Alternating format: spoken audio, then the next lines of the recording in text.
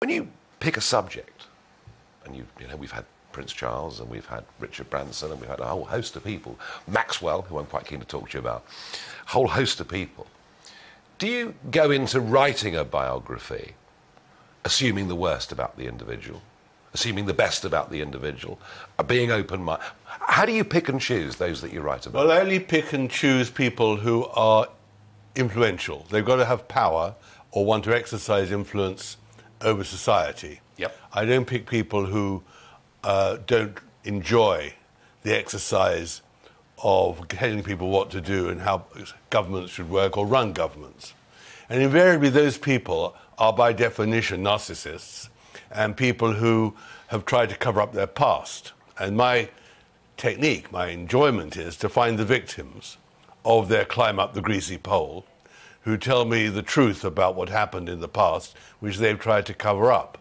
And that invariably leads to some amazing revelations and the truth about people. I mean, whether it's Tony Blair or Gordon Brown or Boris Johnson recently, let alone Tiny Rowland and Mohammed Fayed, all of them. They all got skeletons in the cupboard.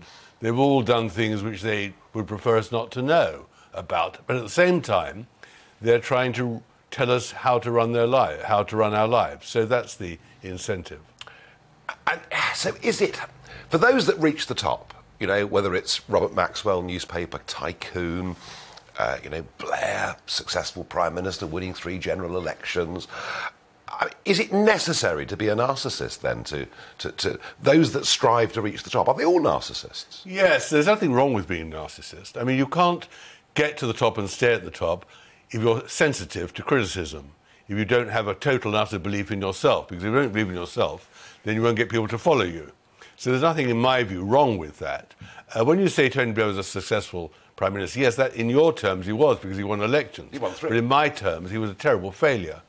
And the book, which I think of the 26 I've written is the most important, exposes how Blair was actually a rather poor Prime Minister. I mean, he lied about so many things, destroyed so many things, not least the Iraq War, but also on immigration, on the health service, and on education.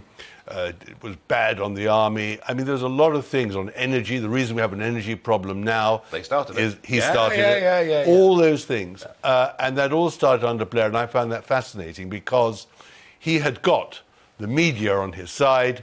Everyone was saying how marvellous he was, and I discovered the truth by literally interviewing the civil servants at the bottom of the pile and working my way up to the permanent secretaries in the departments or the generals and field marshals and discovering the truth.